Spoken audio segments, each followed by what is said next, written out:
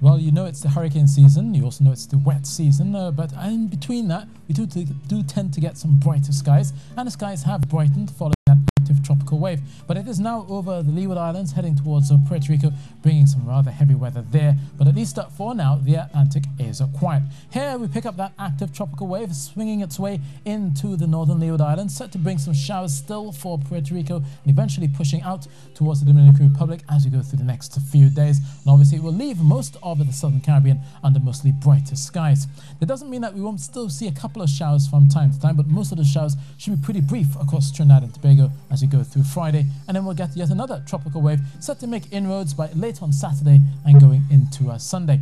So we'll see then, that's the tropical wave there, that long line of cloud, but it is surrounded by a lot of Saharan dust just above it, and it's also getting pulled into this tropical wave. So basically, as that tropical wave makes its inroads across the eastern Caribbean, by the time we get to Saturday and Sunday, it will be a mixture of haze as well as some cloudiness and some showers. So most of the showers should not be on the heavy side, should mostly be some moderate showers coming out of that system, but still, regardless, we'll still see some cloudiness as we go through the weekend. So for many areas across Tobago then, look for some brightness for many of you through Paratovier, Castara and down towards Scarborough. Occasional showers are still possible, also favouring the hillsides, but overall it should be a mostly fair day across Tobago. Meanwhile, for Trinidad, look for the skies to be mostly settled overnight. A couple of late night showers are possible across the hillsides, Northern Range, Maracas, Lopino, etc. Mostly localised showers. And as we go into Friday morning as well, a couple of those local showers just popping up around Lopino, out towards Diego Martin, Port of Spain, around St. Anne's and so on. So the hilly parts of the country may still see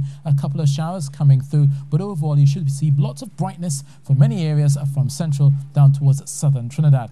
It will feel warmer than it has done. 33 is likely in Friday for Trinidad, 31 degrees Celsius in Tobago. Now through Saturday and Sunday, Tobago will see that cloudiness and the added moisture, bringing some showers there as well, and then eventually clearing as we get towards Monday. And similarly for Trinidad, look for the tropical wave to bring the cloudiness. As I said, there is some Saharan dust in there as well, so we can't get away from the showers, but most of the showers should be on the moderate side. Now for mariners, you'll be noticing the mostly settled seas under 2 meters for the most part. Across the Caribbean, unfortunately, out towards the Leeward Islands, they have been seeing quite a few of those heavier showers. You can just see it here, quite an active tropical wave. It's not set to develop as it gets towards the Dominican Republic, but it will be a rainmaker for the most part. So they are watching out for street or flash flooding for Santo Domingo, many parts of the Dominican Republic, especially across the hillsides, and then into Haiti as well. There's also a possibility of some street or flash flooding there.